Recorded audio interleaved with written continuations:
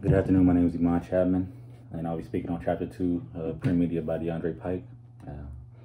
This may seem a little rushed. I thought we were going to speak on Chapter 1, so I prepared myself to speak on Chapter 1. I actually had a video recorded previously before this one, so bear with me. Also, I've been a little bit under the weather, and today hasn't been one of my best days, so I'm just trying to make it through the best way I can. But I'm blessed to be alive and healthy and breathing. Thank you. But as for Chapter 2, let's get started. Journalists hate to be lied to because it makes them look bad to publish something that later turns out not to be right. Told by Charles Lane, editor of New Republic.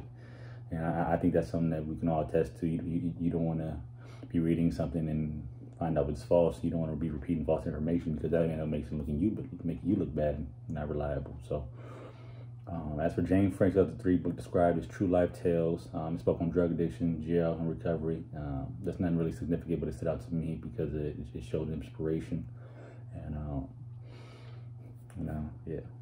1.7 million published by HarperCollins. Only book outsold in 2005 was Goblet of Fire. Phrase make-believe adventure was exposed by Smoking Gun website, publishes legal documents and arrest records. His memoir was a lie, which when I found out it was a lie, I actually did. Like, it hit me different, and it was exposed by Oprah. Frey incident brought attention to the lack of fact-checking in the book publishing industry.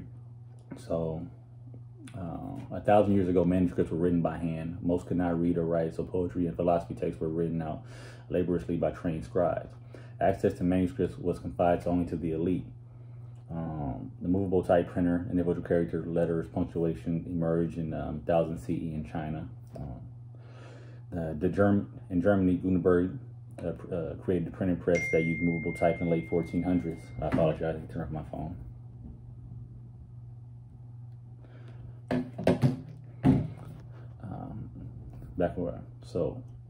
The Gutenberg printing press in 1400s used movable type features.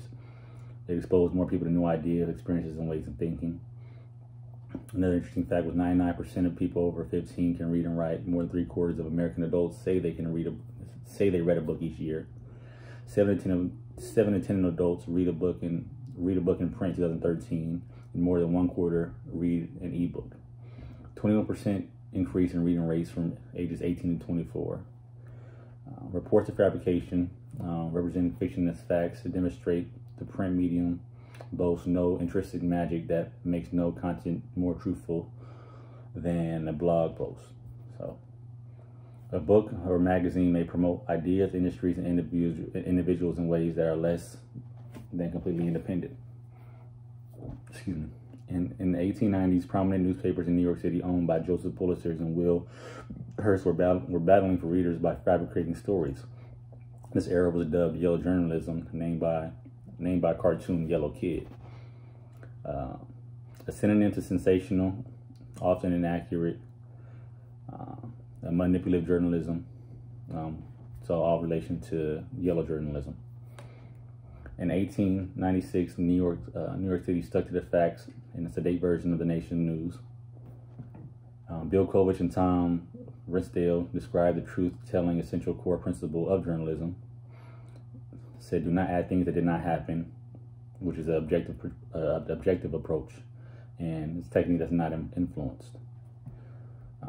Problems emerge in subjective news gathering equals, so problem emerges when the reporter talks to sources who provide unreliable information or misleading half-truths, such as Student Newspaper and New York Times as examples. Judith Miller left her job after allegations of mishandled reporting of weapons of mass destruction.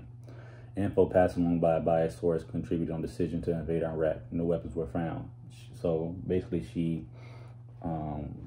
was connected with somebody, and she had biased information from her own agenda. And from my understanding, I think it's what she wanted to do personally as well, on her beliefs, to invade Iraq, just to say they had weapons of mass destruction, but none were ever found. So we just went there and just were bullies, to be perfectly honest about it. That's the reality of it. Also, we must fact check what people report. They spoke about George Zimmerman, who had 46 calls over 8 years, and it wasn't not 14 months. 2 journalists falsely reported that. Also, many people trust mainstream media news outlets as sources of valid info. Bradley didn't think journalists should belong to anything. Bradley reported in 1972, the story of Berkeley of the headquarters of the Democratic National Committee. Reporting led to resignation of President Nixon, who lied to the American public about involvement in illegal activities. He basically, he had an illegal army, and he wanted to invade Nicaragua. I think they did invade Nicaragua, sadly. The more and more you know about the history.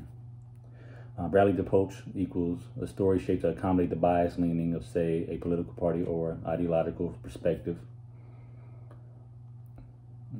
Alderman contends that the media business model can only mean an underlying conservative bias. Maintaining independence is key in the aspect of journalism. U.S. alternative press, smaller news weekly across the nations are a vibrant part of the journalism landscape. Example of independent publication is scholastic journalism, high school and college news media, in print and online. One of the ways printing made money back then was by printing paid classified advertising.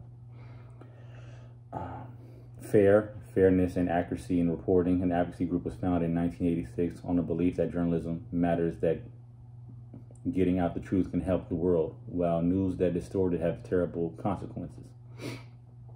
So they're basically saying have to have the raw truth. What you see is what you're going to write about. Don't add anything extra. Don't add anything less. What you see is what you're going to get. So this is separate. But as for family, my aunt used to always say, describe a situation as if I were blind. And I think this is perfectly aligned with what the reading is about. Journalists covered key topics, explaining how money is spent, how law enforcement officials handle crime, and how education leaders decide what to teach in schools. So these are all topics that grab the attention of the community and actually help you gain an audience, especially if you have reliable information and you portray yourself as a reliable source ahead of time. So if you address these issues head first and do it quite well, I think your fan base could strengthen tremendously. And also, acronym for the HIP test is HIP stands for honesty, independence, and productivity. And these are all the key components that stood out to me in chapter 2, print media. Thank you.